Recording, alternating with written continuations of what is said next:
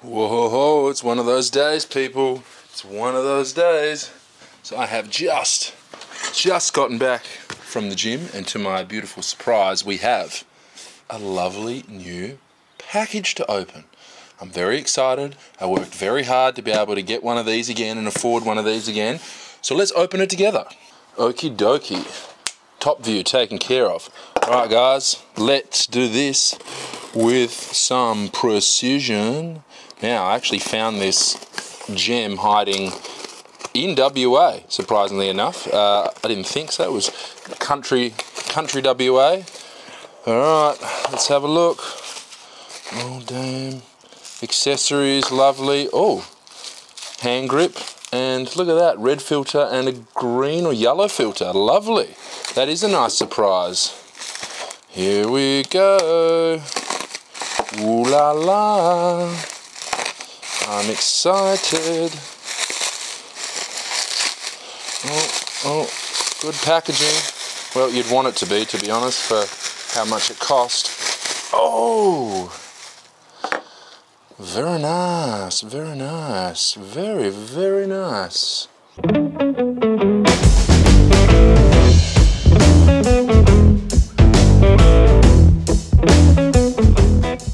So guys, I've had a couple hours just to play around with the camera, shoot about half a roll around the house, and out for a walk with the boys. And it is just like riding a bike. If you've owned an M camera before, it's, you know, it's nothing new. You pick it up, it feels beautiful, it feels amazing, right back to it. So this time, guys, I picked up myself a M6 Panda. So, you know, only difference with the Panda is, compared to a normal M6 Classic, is chrome body with blacked out dials. Looks kind of cool, but you know, it was what was available, and it was the same price as a regular M6, or a tiny bit cheaper actually. And the guy threw in a hand grip and a yellow filter, genuine Leica yellow filter, orange filter, polarizer filter. So that was kind of cool, and a really beautiful leather strap that you guys saw, which I'll never use because I make my own camera straps. In case you didn't know, shameless plug-in. If you want to pick yourself up a camera strap and support the channel, head over to 35strapco.com. That's me, that's my straps. I make them all by hand for you guys right here at home. So if you want one of those, best way to support the channel. Thank you. So if you caught that video from probably almost a year ago now, when I kind of rebooted the channel again, you know, I had to sell the M6 TTL, the dream camera I wanted, always wanted M6 TTL. It's fantastic. Exactly the same, essentially, just having that bigger dial, which is nice for my big fingers, and having the sort of light meter with that extra LED in the middle, a bit more clear. Essentially, it works exactly the same, does the same thing. It's just a little bit newer, a little bit nicer, as far as I'm concerned. Couldn't afford one of those because they have really gone up in price.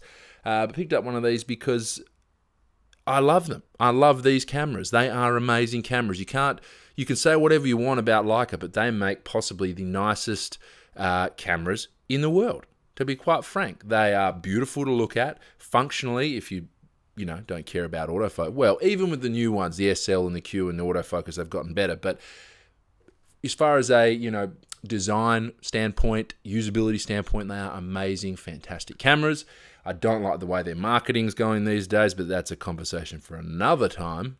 But I love their cameras, and I personally do subscribe to the historic aspect of Leica being the first 35mm cameras and how they evolved over the years, the heritage. I do buy into that.